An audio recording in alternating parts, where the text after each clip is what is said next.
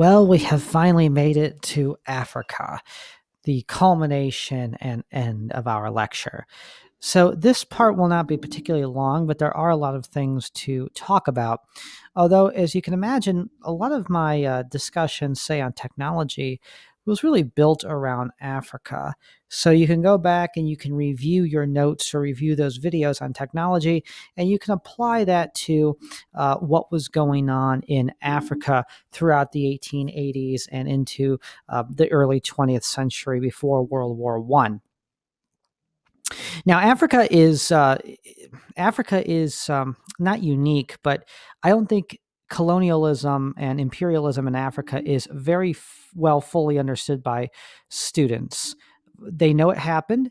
They know that there was brutality, but I don't think I think if you were to go up to an average undergraduate student who has some knowledge of history, they probably wouldn't know quite as much about Africa as they would say know about India or the Caribbean.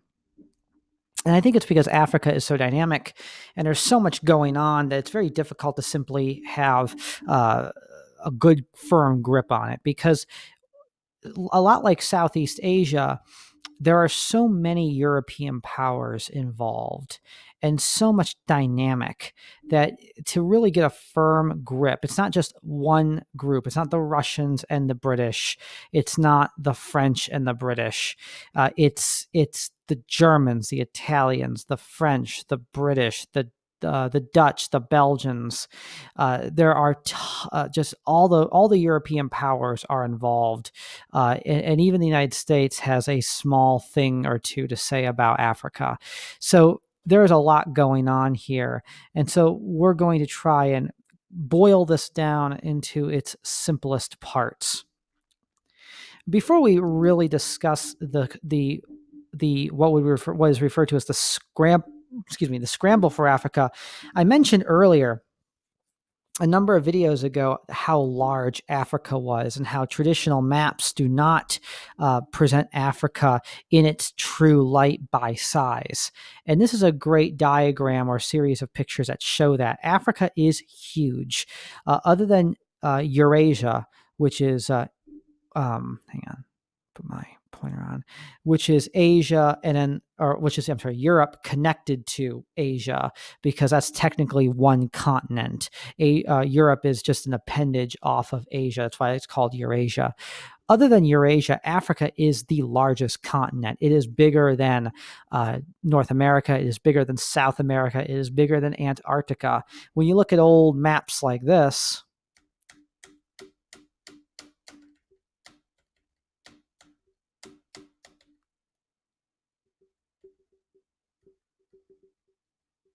I guess that was the map. When you look at old maps like this, Africa doesn't look small, but it certainly doesn't look as big as it actually is. North America, for example, looks like it may be larger. South America, about the same size. Clearly, Asia, Europe, Eurasia as one whole is bigger, but it appears that Africa is just not simply as large, and that was done for a number of reasons I won't get into because there's varying arguments as to why. Some say it was because they were trying to make Europe more centralized in the map. Others argue that it was done to emphasize the prime meridian, which runs straight through the map here, through Greenwich, England, right through there.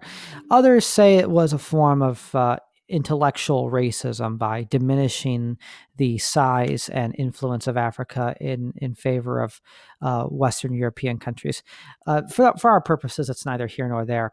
But comparatively so, when you look at an actual size variation, you'll see that Africa is gigantic. Europe is not nearly as big population-wise nor land size as is the United States. And the United States is not small. The United States is big. But as you can see here, it doesn't even take up the top portion of Africa. And that the same goes with the countries of South America, India, so on and so forth. So Africa is gigantic. It is also extremely diverse. It is one of the most diverse continents on the planet at this time. we think of Africa as being filled with Africans. That is a very outsider's view of Africa. The way that Americans view Native Americans, they are American Indians.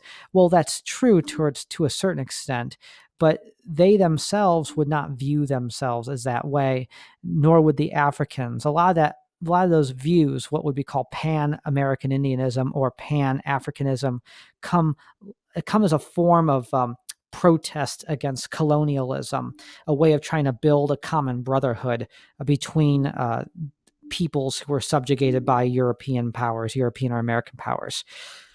In reality, Africans, a lot like American Indians, identified themselves with their kingdoms and their tribes. So in the United States, you have the Sioux, and you have the Lakota, the Blackfoot, the Apache, the Comanche, the Cherokee, the Creek. In Africa, you have the Ashanti, you have the Congolese, you have people from Mali, Ghana, Egypt. All of these places are different. They are unique. They have their own unique cultures, their unique histories, their unique languages and abilities, and they are just very different. They are as different as Europe is different. So in Europe, we have the British and the French and the Germans and the Spanish and the Italians. We don't look at all of Europe as simply Europe. Africa is no different. It's extremely diverse religiously. It's extremely diverse culturally. The only thing that they really have in common that Europeans kind of bind them all together is that most people in Africa below the Sahara are Black. Above the Sahara, they are more olive complected, looking a lot like Arabs. In some cases, they look a lot like Greeks or Spaniards. But below the Sahara in sub-Saharan Africa, they are Black. And that seemingly is the only thing that they have in common. And Europeans kind of group them all as, quote, Africans. And that is why we call them Africans. Africa in the 1880s and all the way up till World War I in 1914 is largely independent. Before that period of 1880 to 1914, Africa is largely independent. Is the last place on the globe where serious colonization takes place, as a lot of the other places like South America and the Caribbean and that have all been kind of subjugated or placed under colonial or imperialistic rule by colonial powers. Africa for a long time stayed relatively independent with its powerful kingdoms and tribal federations controlling the continent. Many of the reasons why that was mainly a lot of the ones I addressed with regards to technology, Europeans being unable to actually get into Africa without suffering severe issues such as, well, death. Doesn't get any more severe than that. There was also this need for Europeans to have partners that would help conduct trade, because Africa is such a gigantic continent. And so the Portuguese, for example, and the Spanish and the British, they usually had smaller trading posts here, either on the continent directly, but in coastal communities, or on islands. It's hard to see, but there's little islands here where trading posts were established. And this was mainly for commodities such as timber, coffee, and perhaps the most famous commodity of all, slavery. You also had other commodities like ivory. But later on, with these new technological advancements and the spirit of imperialism, as slavery begins to fall away, the British, the French, they're all going after slavery, but they're also going after commodities and markets and looking for conquest. They begin to desire more hands-on control of Africa. And so there is a meeting that's held in 1881 in Berlin called the Berlin Conference, where the great powers of the world debate and argue of how they are going to take Africa and divide it up among themselves. If you recall, at the very, very beginning of this entire lecture, I had this picture here. Let's get back there. I don't think I'll make a thing quite as long as this. There's so much to cover, and I really didn't want to shortchange you. I do apologize for that, but I think a lot of you would appreciate that there's a lot of detail here that needs to be discussed. This This is a political cartoon that discusses this displays this conference. This is called the Berlin Conference. This is the German Kaiser in charge of Germany, sitting around with members of Great Britain, France, Italy, the other great European powers, and they are carving up Africa, which is incidentally written in French, Afrique. And they are deciding and debating who's going to get what piece of Africa. And the reason why they do this is because there is this desire to raid the area for raw materials and goods and new markets, all the classic imperialistic tropes. There is this desire to cut down and eliminate slavery and choke it off.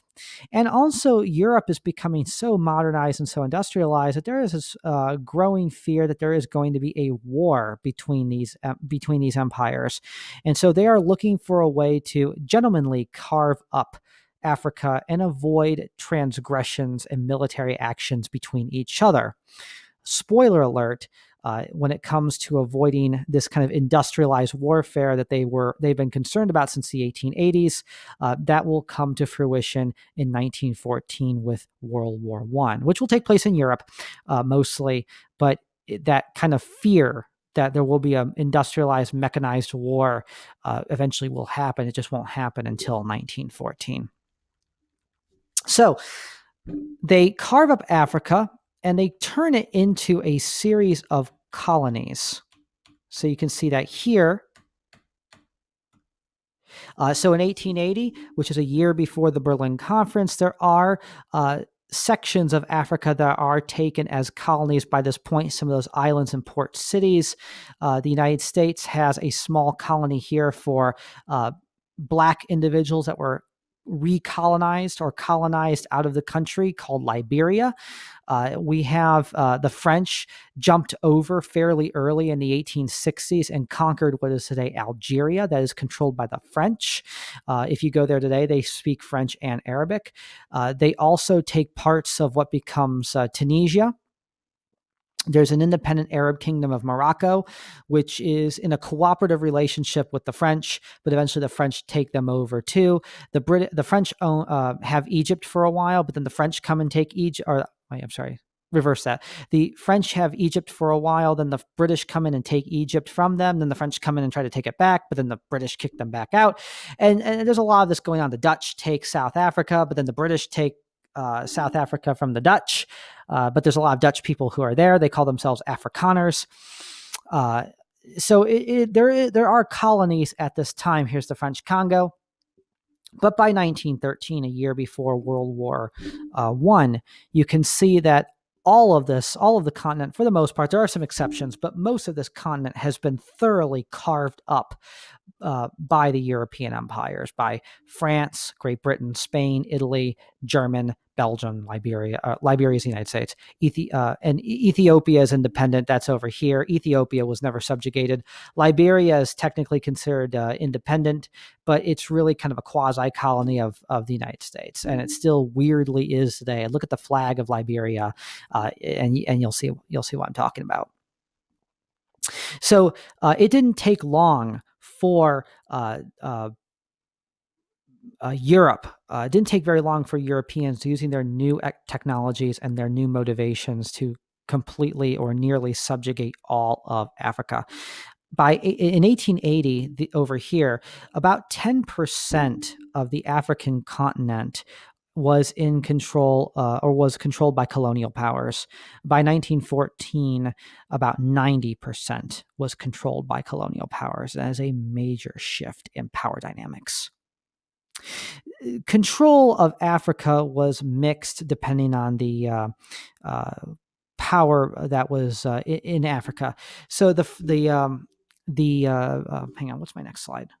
Okay, forget about that. So the governments that were here, the colonial governments here, were purely there for extraction, but they found that the African people, not that anyone else around the world, like in India, were any more docile or anything like that, but Africans themselves were not particularly enthusiastic about their kingdoms and the lands that they lived in being carved up in this manner, especially in such a bizarre jigsaw puzzle kind of way, with really no regards to tribal ancestry, national ancestry, anything that remotely looks like the lands that they lived in before. Essentially, Europeans came in, they took a bunch of pens, and they just carved it up all into these odd-long colonies, which they claimed control and dominion over, regardless of the people on the ground. And so there were a lot of uprisings and rebellions and revolutions. So the European powers ended up garrisoning a lot of soldiers in Africa in order to put down these rebellions and try to keep people subjugated under European colonial rule. Also, unlike in other colonies, such as in India, despite the fact that there was a lot of corruption, despite the fact that there was a lot of racism, and that Indians wanted more say in their own government, there were reforms to try and incorporate Indians into their government, for example. Whereas in Africa, because there was so much unrest and so much rebellion, that generally speaking, only whites that were living in these African colonies, regardless of what white European heritage they had, were given the power to vote. And this further inflamed and enraged Africans who demanded some kind of position in their government. Now, some were more rebellious. They wanted to completely throw out the colonial administrators. Some were willing to work within the colonial framework, but were completely obsessed, or I should say incensed, by not being allowed to vote and be incorporated as citizens in this colonial holding. And so that would just, again, further create more instability in the region, which required more troops and more violent action. So there was a lot of tension here, but some colonies were clearly worse than others. We should also mention that when the colonial European powers came into Africa, they did make attempts to spread civilization, and this was for good or for bad. And we today as a people, regardless of where we're from, and I've looked at the pictures of you as students, I see that there are African American students here. We have some students from Asia here. We have white students here. It's a very diverse crowd. So we are using our modern day moral values to judge this, but there were some reforms that we might call today good. For example, in Africa, in not of all of Africa, of course, but in some African nations and parts of African society, it was considered appropriate and perfectly fine and legal to mutilate female genitalia, which was outlawed immediately by the likes of the French and the British and the Germans. They would not allow female mutilation. In that sense, they would not allow, they forbid child marriage and outlawed child marriage.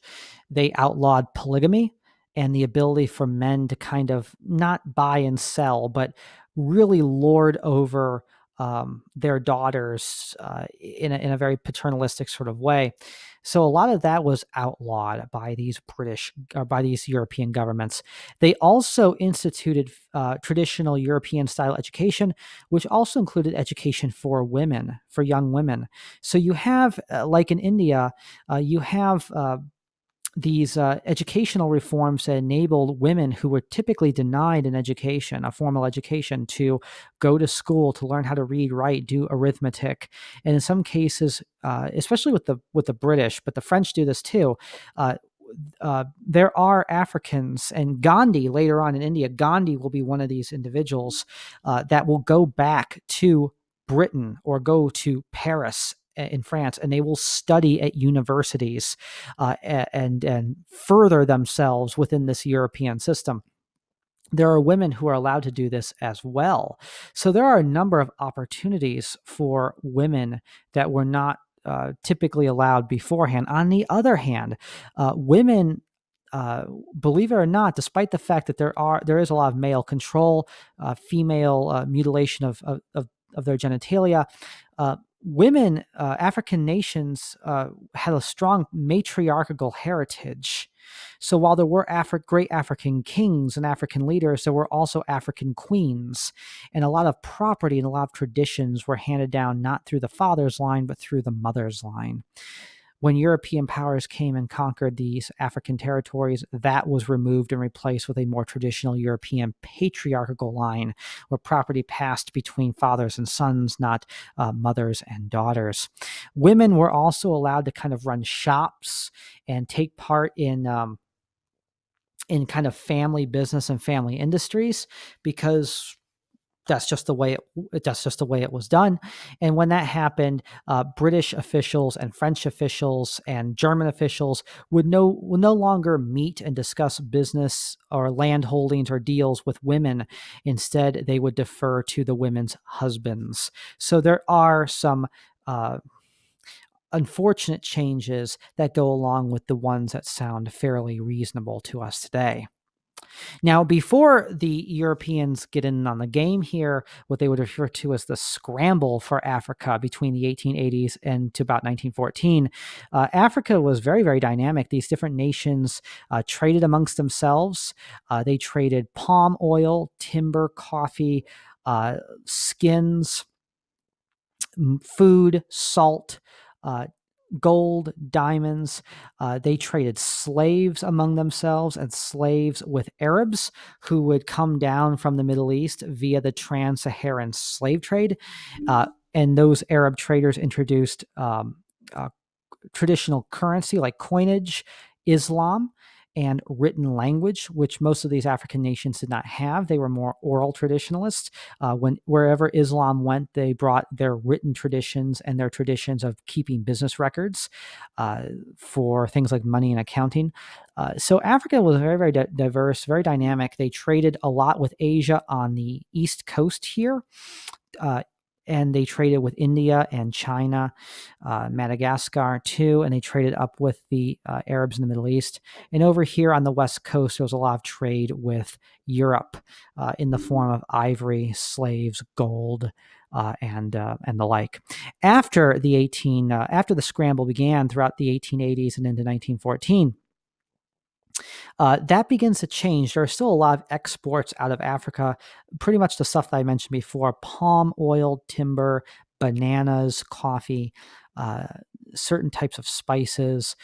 But mainly what they do is all these raw materials are harvested right out of Africa. The slavery is gone. By the time this happens, by the time the 1880s is gone, they have stopped trading slaves in the European world, and Europeans, a lot of them are going into Africa to further stop the slave trade. But they are trading mostly these raw materials out of Africa to Europe, and Europe imports or sends back to be imported into Africa textiles. Africans were quite famous for their textiles, especially their dyes, but they are importing modern-made European-style textiles in modern factories, which Africans actually do like to buy because it's a form of a status symbol. Although they do use a lot of traditional African dyes and colors and mix and match these things together, which Europeans like to do for themselves too. But they are wearing more traditional European clothing by this point. They like to import and buy firearms, which always is the case. I jokingly tell my students, Europe and the United States, throughout the world, when they do this kind of stuff, if there's something that people don't want, there is always one thing that they do want, and that's firearms. And so they're always arms dealing. Firearms and modern tools like picks, axes, shovels, and cutlery, knives, forks, spoons, things of that nature. On the European end of it, what they get out of it, I mentioned all of that before: timber, palm oil, fruits, coffee, but also gold, silver, tusks, animal skins, and perhaps the biggest one of all, diamonds. Diamonds that are taken out of the African mines, a lot of them owned by the Dutch, the most famous of which was the De Beer diamond mine, which is owned by the Dutch and later taken over by a man named Cecil Rhodes, who is a British member of lower nobility. Cecil Rhodes, he creates the Rhodes Scholarship, which is given out to exceptional American students to go to England to study at Oxford and Cambridge. And he owns the De Beer diamond mine, which produces the largest diamonds in the world and the largest quantities of them. They are the ones who created the British crown jewels. Diamonds up until that point were used as industrial tools for cutting things because diamonds are extremely hard and can be sharpened. But then they are turned into jewels for the British monarch. Queen Victoria, and all of a sudden they become a fashion symbol for women around the world, an example of wealth that men can buy for the women in their lives. And if you are familiar with those diamond ads on television that say, "A diamond is forever," De Beers, all of that comes because of the scramble for Africa. By 1914, which is really the end of this great period, and like I said, next week we're going to talk about China and Japan more closely, how they were carved up, how they were subjugated, or in the case of Japan, how they were able to kind of resist a lot of that and become imperialists themselves. And that will take us right into really up until World War II, where Japan is concerned. But by 1914, on the eve of World War I, what you see here in color is all subjugated to the great powers of the world. Japan is kind of doing its own thing. China is still relatively independent, but look at the Russian territory here. Look at the control that the French wield throughout Africa and the British wield throughout Africa. British controlled Canada, the British Isles, British controlled African colonies, British India, the parts of the British Middle East, British controlled holdings in Australia, New Zealand, all of this being Russia. China is quite large. French Indochina, the United States has Alaska by this point. They have Hawaii. They exert considerable influence over the Caribbean and over South America in an indirect sort of way. The Danes, Denmark. The Danes control, no, I'm sorry, not the Danes. No, wait, the Danes. Yes, hang on a second. Yeah, the Danes. The Danes control Iceland and Greenland, which was in the news recently because apparently Donald Trump wanted to buy it. I can't really figure out if that was true or not, or if he was just toying with it, but that popped up in the news not too long ago. All of what you see in color here corresponds to these flags. We're under the control of powers that were colonial and imperialist in nature. And so none of the people that actually live on the ground in these territories that would be referred to as the indigenous people actually controlled their own land. They were not masters of their own domain. Instead, they were subjugated to colonial rule. There is one correction I want to make. I just realized that this map is not from 1914. It must be from about 1890, because I do see that Cuba, Puerto Rico, some of these islands over here, and the Philippines, Guam, and that are under Spanish control. By 1914, all you would have to do is simply replace this with the same blue color as the United States here and over here, and you pretty much have the map the way it should be. So this brings us to the end of our lecture on Western dominance and imperialism. We've covered a lot of material. Next week, the lecture will not be nearly as long because we will be simply going back in time and kind of going over the same period, but we'll be looking more closely at China and Japan, and that will take us through to the beginning of World War I.